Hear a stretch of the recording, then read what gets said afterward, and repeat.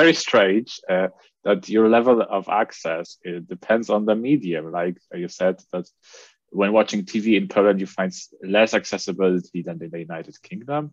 But actually, you enjoy going to cinema because most films in Poland, all foreign films, will be subtitled. And it's easy to find a screening near your home.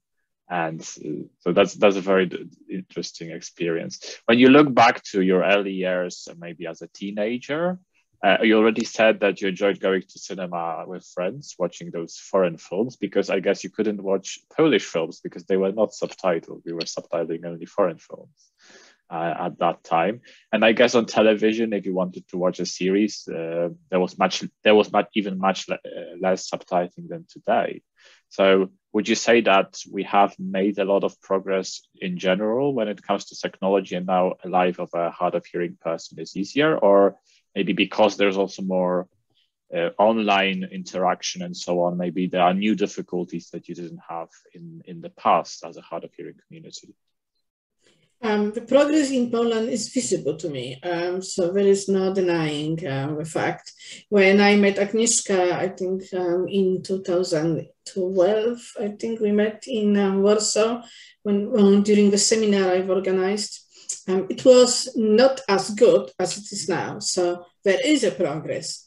But obviously, we have to remember that UK have had the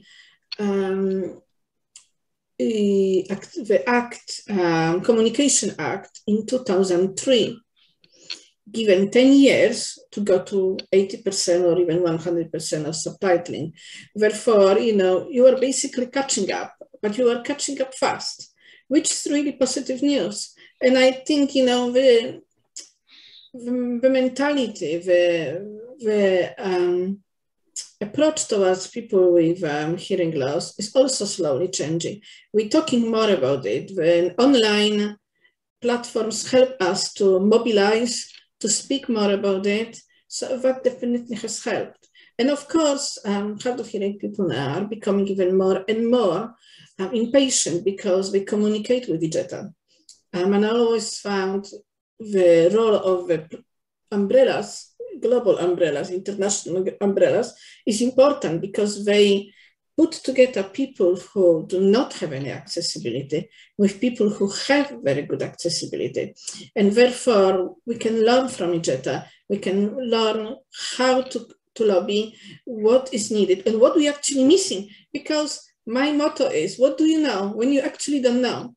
And there are countries where hard of hearing people have no idea what my life is like in UK and what kind of accessibility I have, which I sometimes take for granted. Yeah, I have to jump in here and say that it does depend on the country, definitely, but it also depends so much on the language. We are now meeting on Zoom and we've got all the live captions on, and they're working quite well, I have to say, but then we're speaking in English. If we were to switch into Polish, that wouldn't work, right? So there's still, I suppose, a lot to be done in terms of other languages.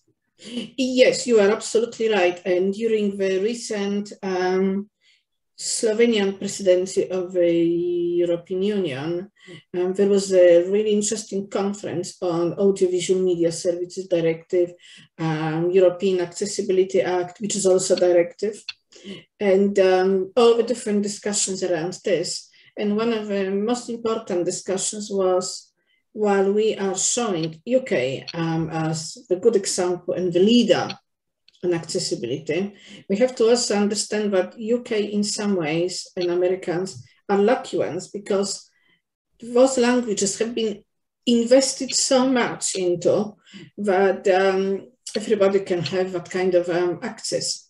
But when it comes to minority languages, the investment and working around them and developing them, it's still not at the same level as with English language. So that is also another area where European Federation of Hard of Hearing People is looking at, that we need to have those minority languages invested in.